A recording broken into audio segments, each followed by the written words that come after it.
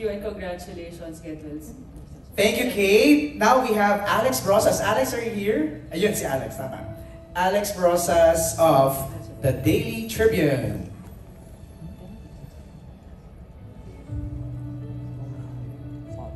Hello, for Kim. Hello. What is your character full of? And what is your character empty of? Both question, one answer. It's just love. And how you give love and how you receive love. So si Juliana masyado siyang mapagmahal. Sobra niyang binibigay lahat. Wala namang bumabalik sa kanya. So at the end of the day, kulang ka sa pagmamahal, so maghahanap siya ng love din. So nahanap niya yun kay Alex. Wala naman siyang love from parents dahil wala naman na yun. So kaya niya magbigay ng love sa lola at sa anak. Pero sa asawa, wala naman din siya matatanggap. So maghahanap na lang siya ng ibang klaseng pagmamahal para mapuno yung puso niya. Kaya niya nagawa yung bagay na nakakasakit sa iba, pero masaya siya. Okay, thank you. Ano ba? Yes, yes, we got that, Kim. Okay, Paula. Pao, next question is from Alex also.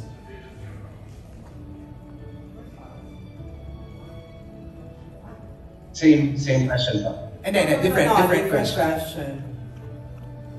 Go ahead, Alex. Okay, maririnig na niya. What is the most defining moment of your character and how can you relate to it?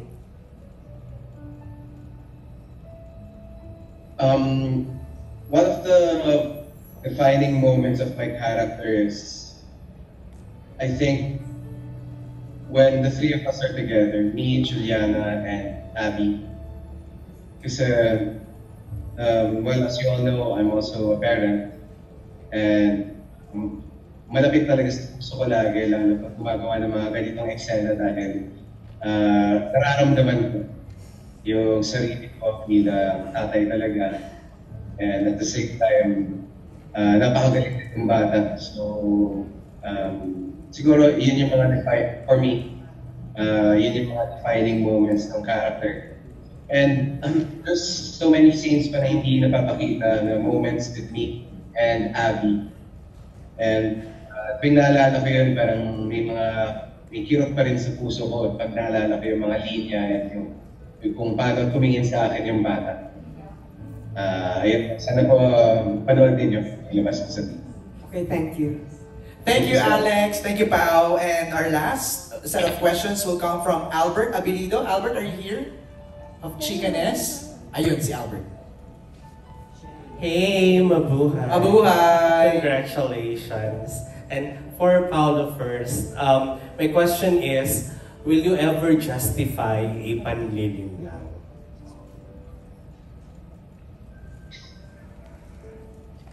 The way I see it, sir, parang ano yun eh. If you look at it in black and white, it's right or wrong. Dalawa naman yan. It's wrong or it's right. In this case, it's always wrong. Lalo na it's a married couple. Pero yung problema nga po dyan, parang ang daming in-betweens kasi ang daming nangyayari in between those rights and wrongs, in between you and the person you love. So in some cases it's situational, but boiling it down to its core, it's always wrong. Thank you, Pao. Salamat din po. And last na lang kay Kim. Kim, congratulations! And I'm so happy na nainis yung mga tao sa'yo. I'm super happy talaga. Ayan. And yung question ko sa'yo, I'm super happy na inis yung mga tao sa'yo. I'm super happy. Ayan. Ayan, yung question ko sa'yo, dear, is, now na nakita mo na parang ang witness mo na kinainisan ka and all, ganyan. And sabi mo nga earlier, parang it's a happy music to your ears, yung ganong klaseng feedback, ganyan. So, is this something na gugustuhin mong gawin ulit? Now na talagang tumalon ka na sa isang ganitong klaseng challenge? Bakit hindi? Tayo naman as actors, kung ano yung role na pwede pa tayo mag-grow, tsaka pwede mo pang gulatin yung mga tao. Willing naman ako gawin kasi pag mas hindi ka komportable, mas doon ka nag-grow.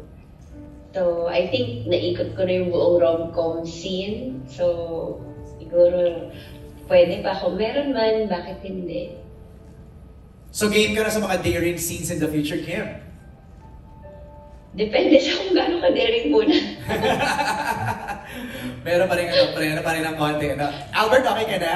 Alright, thank you Albert sa inyong mga questions. We're down to the last part of our media conference. Meron akong 5 power questions dito. And then, we want to get your most organic, most authentic, and most truthful answers. Pero isang tao lang ang sasagot ng tanong. Bubunot ako ng pangalan ninyo dito sa bowl. Okay? Let's start.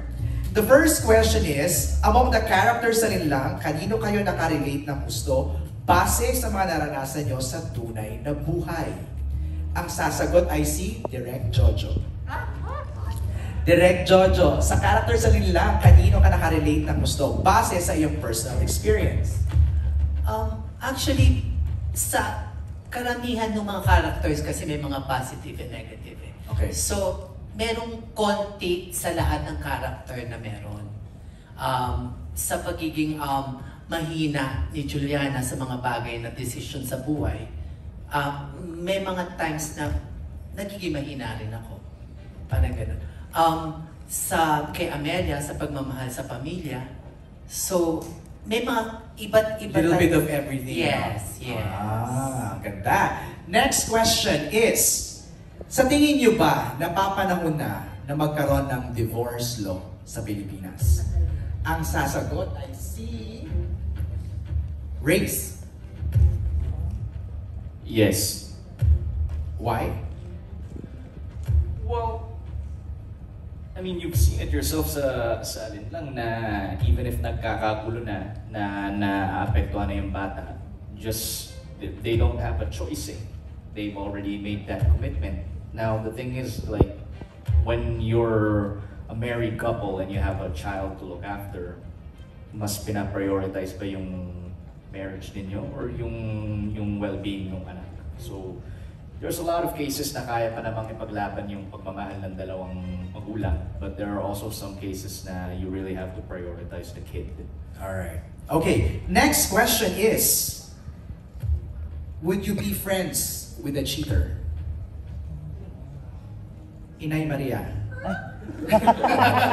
Ikaw nakalagay eh. Would you be friends with a cheater? Alam mo, malalaman mo lang naman yun as you go along, di ba? May kaibigan ka, tapos barkada kayo, siguro. Tapos, doon mo pala malalaman. Di ba? Parang sasabihin mo, have a good night, bye. Kumbaga, you'll cross the bridge when you get there. Yes. Doon na magkakaalaman. Alright. Next question is, with everything that you've been through in life, would you still try to fall in love again? Kim Chiu. Walang daya.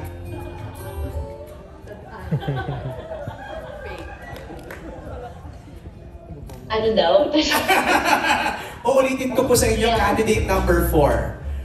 With everything that you've been through, would you still try to fall in love again? Oo naman. Hindi man sa ngayon muna. Pero hopefully in the next months to come. Pero, Ay, months na? Months na? Years. Bakit ka pa rin naniniwala sa pag-ibig? Kasi ang love naman, marami namang kayang magbigay ng love. And willing naman akong tumanggap. Wow! And basta, kasali sa buhay yun. Kasali sa buhay yun. So, i-embrace natin lahat. And, ay, syempre, nag-follow up ako. Huwag nang follow up. Bawal pala follow up. Walang follow up, yun lang yun. Okay, last question. Ang sasagot ay si Danica. Perfect actually yung last question kay Danica. Question ko is, sino ang tunay na kontrabida? So in general? In Linlang. In Linlang? Alam mo, ba't ito sinulat? Ba't ito tinanong? Kasi ang daming push and pull ng ng mga characters. Mapait, minsan kaaway, minsan kakampi. Hindi ko na maintindihan. Pag magbabase tayo sa major characters, ang totoong kalaban mo ay ang iyong sarili. Wow! Wow! Kasi di ba, parang yung mga decision kasi na ginagawa natin, ako naniniwala na bukod sa yung buhay natin ay dinidictate ng fate, marami ding nangyayari sa buhay natin na nangyayari dahil sa mga desisyon natin. So, pag nakita mo yung sa storytelling of Linlang, yung mga desisyon, kunyari ni Paulo, kahit sabihin na nila na bakit pa siya nagsistay, niloko na siya, pero nagdedesisyon siya bilang mabuting tao at bilang mabuting ama at asawa. So, yun yung namin yun yung argument namin when we were doing the show na parang weak ba si Paulo pag pinaglaban niya ang pamilya niya? Ako personally, hindi. So parang feeling ko that time, ang pinaka-kontrabida sa buhay ni Victor ay sarili niya. Ganda! Ganda ng sagot. Talagang perfect na nasa creative manager yung last question na yun. Maraming salamat sa lahat ng ating cast and team ng Linlang. Again, kailan natin mapapanood ito sa Free TV? January 22. Okay, siguro message of thanks na lang and invitation from everyone. Let's start with Race. Ikaw muna. Thank you everyone for coming. Thank you also sa lahat ng mga nanood sa Prime, and we're hoping na you have even more of a blast watching when it airs on Free TV. Alright, Direk Jojo! Maraming salamat MJ and the people out from the press. Maraming salamat po. Please watch Linlang on January 22, July. Naka-July ka na! Si Kim kasi, sa July 22. January 22 after Batang Quiapo. Ganda ng time slot. Direct FM. Maraming salamat po sa inyong lahat sa pagdalo ninyo. Nung una po namin present ito, sinuportahan nyo kami. Yung sa Prime, ang concentration of storytelling is on plot. Kaya ang bilis-bilis. Okay. Gigil lang kayo kung gigil, or naawa kayo kung naawa kayo. Malaki po yung kaibahan ng teleserye version. Kaya yung motif noong press con natin ngayon is MJ was presenting interpersonal relationship issues. Kasi sasalingin po noong teleserye version lahat yung delikadong bagay na umapekto sa buong pamilya at yung naging desisyon ng lahat ng nakapaligid, hindi lang nung mga nakikiapit mismo. So, marami po sa mga kababayan natin ay mga OFWs. Marami ang tahimik na nagdaan. Tama. Na nagdaan sa ganyang pagsubok. Sa sitwasyon nitong teleserye natin, first time nating nakakita na on national television, babae yung tumahak sa delikadong sitwasyon. From both ends, sabi nga ni Danica kanina, we took the male perspective. Right. At one point, they were so scared that people might feel the male character na medyo malambot or sobrang nadadramatize yung kanyang struggle. But what you see is a man, a husband, who is trying to fight for the family na tinayo niya. Right. Na consciously binuo niya nung umpisa at ayaw niyang pakawalan. So, it's an opportunity for the Filipino families audience this time to savor and understand yung paano yung buong pamilya nakakatulong o nakakasira doon sa troubled na marriage. So it's a different experience. It's more ako sabi ko kay Direk Eric kanina, Direk, huwag mo na lang ako patanong doon sa last question or doon sa discussion ng videos kasi ang complex ng situation, ang hirap ng mga tanong. You will see your perspective in the story. Yung tanong niyo sa enabler kanina, nanay na to, ha? But she took a position that will either protect her son or protect herself. That's so, right. Iba-iba yung ibang-iba yung storytelling ng pang teleserye version. So, tulungan niyo po kami ulit. It's a question of many families, Filipino families, OFWs. Let us all see ourselves and tingnan natin saan tayo naging tama o saan tayo naging mali. Beautiful. Thank you, Direk FM. Inay! Ito na, January 22 na. January 22, huwag niyo pong kakalimutan. Ayan. Palabas na tayo ulit. I know. Ito na, mas mahihimay na si Amelia. Abangan ninyo yan. Oo, 60%, di ba? I know, Inay, di ba? Ang dami pa nun. Ika kanila, wait, there's more. Yan. Bongga yun. Di ba? Thank you, Inay. Maraming salamat po. Salamat sa inyong lahat na nandito at kami inyong pinaunlakan. Ayan. Thank you, Inay Maria. Paulo Avelino, Victor. Sa lahat po ng mga kaibigan natin from the media and the press, maraming salamat po sa pagpunta. Pasensya na po talaga. Nagkataon po na nagkasakit po kami ni Kim. Pero muli, sa pangalawang pagkakataon, salamat po ulit galing sa pamilya ng Linlang at ng Dreamscape at ng ABS-CBN Studios sa pagtulong, sa pag-promote at sa pagkalat ng aming show. At sa mga lahat ng nanonood, ang Linlang po, January 20, lalabas na po. Abangan niyo po. Salamat. Thank you, Pao. Kim, ganda naman ng gown. Naka-gown ka talaga sa bahay? Ay, tayo. Gusto ko tayo. Tayo. Kim, what's your message? Maraming salamat. Una sa iyo, MJ, thank you so much. And then sa lahat ng mga friends natin sa media na nandyan ngayon, maraming salamat. Pasensya na po at wala po kami dyan physically, pero sana po supportahan niyo po kami and help us spread the word na next Monday na po ang Linlang, the teleserye version. Marami pang hindi napapanood ng mga tao and mas mabubuksan pa ang kwento ng bawat character or mas iinit pa yung mga ulo nila or mas iinit pa ang mundo ng social media. Sana marami pa rin mag-tweet and marami pa rin manood and sana i-enjoy nila ang Linlang na teleserye version. So maraming salamat sa iyo lahat.